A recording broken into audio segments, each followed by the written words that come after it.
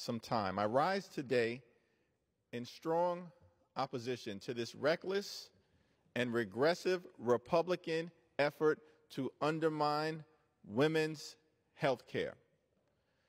House Republicans have begun this year the same way that they ended last year, targeting women's reproductive freedom. The distinction between Democrats and extreme MAGA Republicans on the abortion care issue couldn't be any clearer. House Democrats believe in a woman's freedom to make her own reproductive health care decisions. It's a decision that should be between a woman, her family, and her doctors. Not extreme MAGA Republicans trying to intervene and indoctrinate and influence young women on college campuses all across America. We believe in a woman's freedom to make her own reproductive health care decisions. What House Republicans want to do is to criminalize abortion care. House Republicans want to impose a nationwide abortion ban. House Republicans want to undermine reproductive freedom. And that's what the underlying bill that's on the floor right now is all about. Nothing more and nothing less.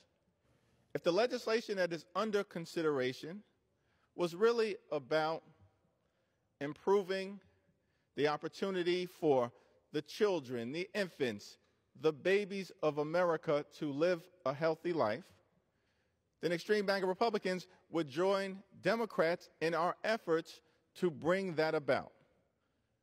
House Democrats are trying to address the challenges around infant mortality in America.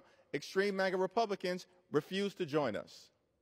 House Republicans could be working to deal with the challenges around child poverty in America, but they refuse to join House Democrats in our efforts to go back to the transformative child tax credit that was part of the 2021 American Rescue Plan. House Democrats are working to deal with the problem of child hunger in America, but extreme MAGA Republicans are trying to cut nutritional assistance for children and families in our great country. So how dare you come to the House floor to lecture America about healthy infants, healthy babies, healthy children, when you're doing everything in your power to do exactly the opposite? The notion that this bill has anything to do with transparency and providing information to young women on college campuses all across America is undermined by the fact that the Democratic amendments that were offered to provide a comprehensive set of information to women were consistently rejected. Extreme MAGA Republicans rejected any effort to make sure that young women on college campuses were provided information about the full range of reproductive health care. Extreme MAGA Republicans rejected the effort to provide the young women of America with information about the dangers of a miscarriage.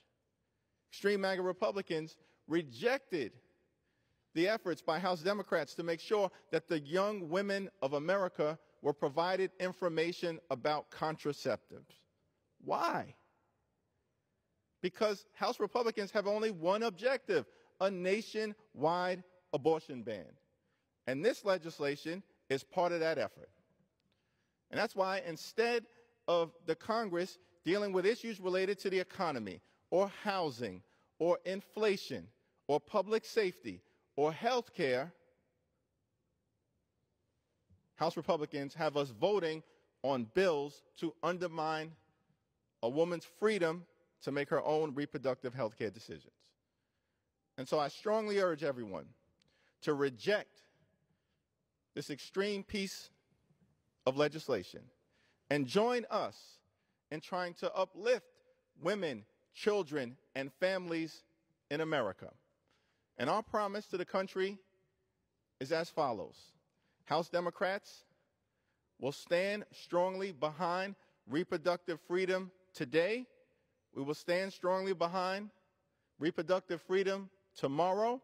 We will stand strongly behind a woman's freedom to make her own reproductive health care decisions forever until we crush the extreme MAGA Republican effort to criminalize abortion care. I yield back.